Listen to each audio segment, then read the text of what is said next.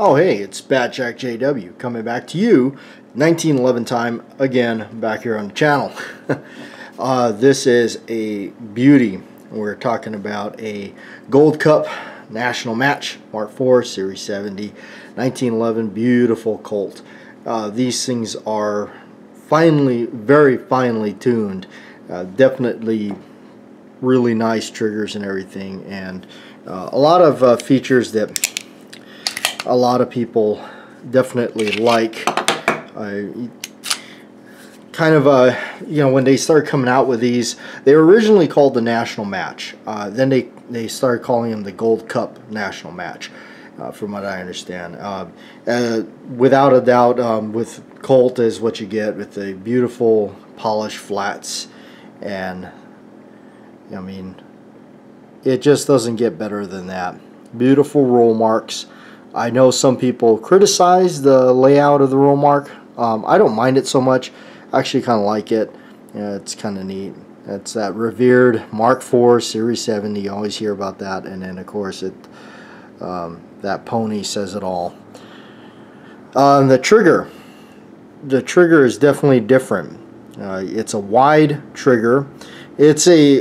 It's kind of a longer trigger than, I wouldn't say it's a mid-size. It's a longer trigger. You got the over travel right there that you can adjust. It's definitely different. You're not going to be able to just throw a regular old other 1911 trigger in this thing and get it to work. It's going to be different. Nice polished sided hammer, claw hammer, my favorite. Even though it does have that style of grip safety that I like. I know some people criticize it. I like that style.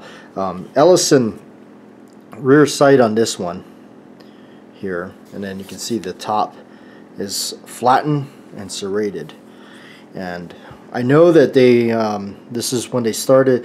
For this model, they started to narrow down the barrel hood right there, and I think now that's a standard procedure versus I'll show you what I mean.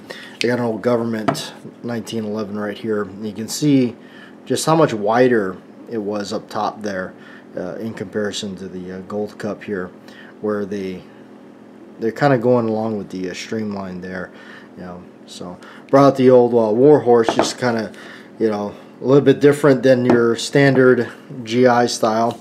One of the things I always thought was pretty about Gold Cups were they kind of, you know, flared it out here a little bit, although it's still relatively high in compared to these, but slightly lower.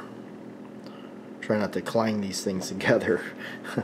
But they slightly lower that ejection wall, yeah, just for the ease of your brass, you know, for reloading and stuff. You don't ding them up. I've shot the old government models with the high wall for many years and never had any ejection issues. And as Ken Hackathorn said, if it had anything to do with that, they would have fixed it in 1912.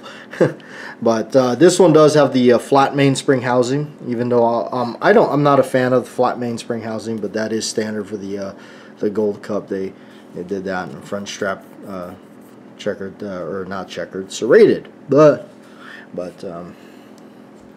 grips are really nice. These grips are definitely a premium now with all that, and of course that front sight is really nice. Now this one being the Series 70, it does have the collet bushing on it, which means it's got those fingers on it that grip the barrel a little harder to lock it up and everything. That's why I put a little extra grease or oil on the front of the barrel on the ones that I have with the collet bushings, just to help it, because you can feel them when they lock up. We just recently had this thing out, firing it and everything, so just cleaned it up and ballastalled it and everything, so got it ready back for prime time right here. And I tell you, man, that trigger, I don't know how well you'll be able to see it. I mean, obviously on camera it's entirely different, but that is just, it really is superb. It's really supreme. This one here, manufacturing date, it's not actually a very old one, although this one I think is around the 80s. tell you the truth.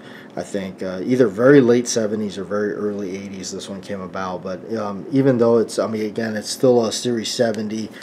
You don't have the firing pin block or anything like that. I've yet to actually check out a Series 80 Gold Cup. You know, you hear all that rumors about that system kind of affecting the trigger pull, so I was kind of curious of how well it is, how it stacks up to a Series 70 and everything. So kind of interesting on that. Now, one of the things that this thing does have, and give you a forewarning if you've got one or you're looking at getting one and you're going to tear it apart, for say, take out, you know, the guts inside of here. You want to take out the sear, the disconnector. This thing has a sear, like a bump spring or something. It's basically, it's in there to, from what I understand, correct me if I'm wrong, to help it so it doesn't vibrate and trip off again.